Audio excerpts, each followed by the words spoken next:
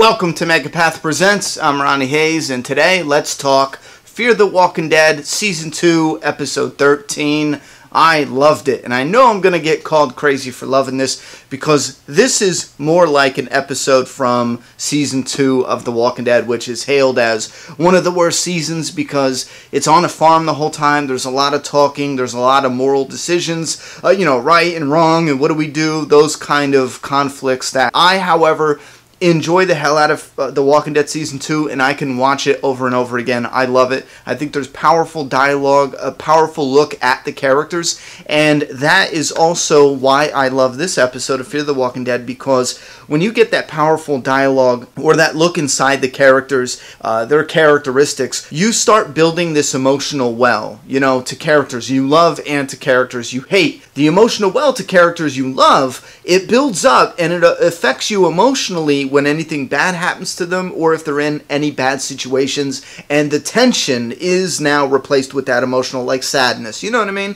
Like the more you start building an emotional bank, let's call it, for Travis, the more you'll be affected when anything bad happens to him. The more tension you'll feel when he's ever in a tight spot. That same thing is applied with an evil character like Chris, for example. Your emotional bank will fill up with how much you hate the character, how much you're going to get rewarded when that character dies. They do this on a ton of shows that have good guys and bad guys. They want to fill your emotional bank with either love or hate, sympathy, empathy, whatever. They want to fill it with that, a good writer, so that way they can utilize that later. And I think they did a great job with this. This episode started out strong. Now, I do point some weak moments out in the reaction rant video. That is going to be uploaded probably tomorrow or later today if I have the time. So essentially what I mean is watch the reaction video because I go into detail on a lot more scenes specifically as I'm watching it. But the opening is powerful. I love that imagery there. I love what they did with fading the music out and having Travis fighting the crowd to get to Madison. Loved all that. And then at the end of the episode, they have Chris's gang of no good piece of shit assholes getting to the hotel, and they don't look like people who need help.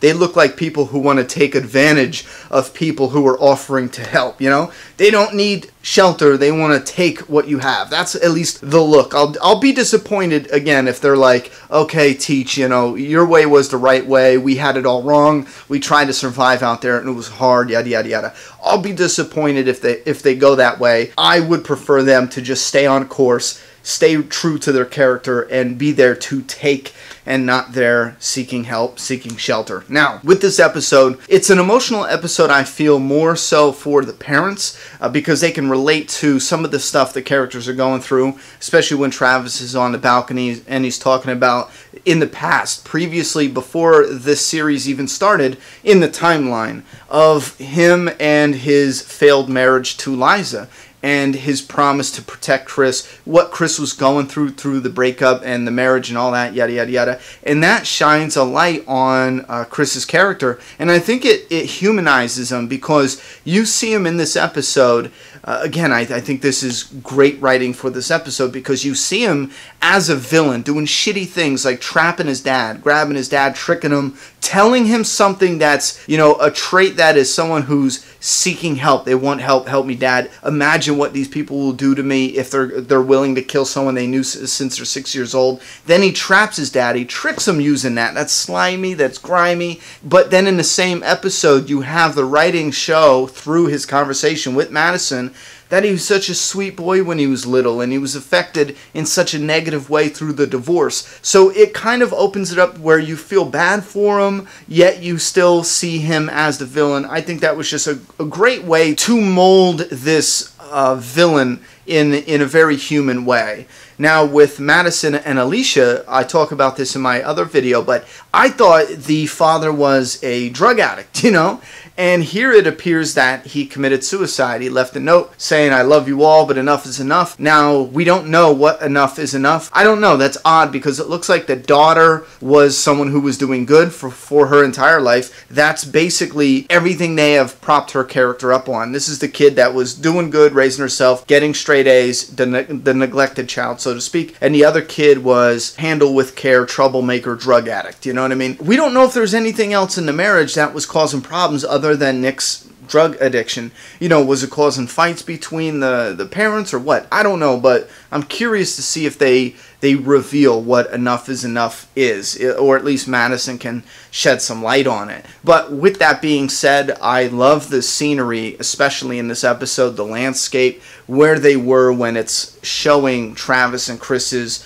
adventure, little side adventure. And I do enjoy that Travis got back to the hotel, even though it was a coincidence. I think it's better that Madison put the light on for Nick and Travis made it. I think if Madison put the light on for Travis and he coincidentally saw it, I think that's too far out there. So I do give the writers credit for having the light for Nick and not Travis, because that's too much of a huge coincidence. We're going to have to fight the huge coincidence with fucking Chris making it to the hotel too, because you have Travis making it. That night it appears that Chris makes it to the hotel. Yes, obviously people are going to say that's too convenient, that's too da-da-da-da, but me, I just want juicy story. I don't care if it's too soon. You know, they just parted ways in this episode, and now they're at the hotel, the same hotel Travis just got to. I don't care if it's too soon, just give it to me. I want it, you know? I want this story to explode. I want it to build up and explode, and it's looking like this group that Chris is with is the group that's going to be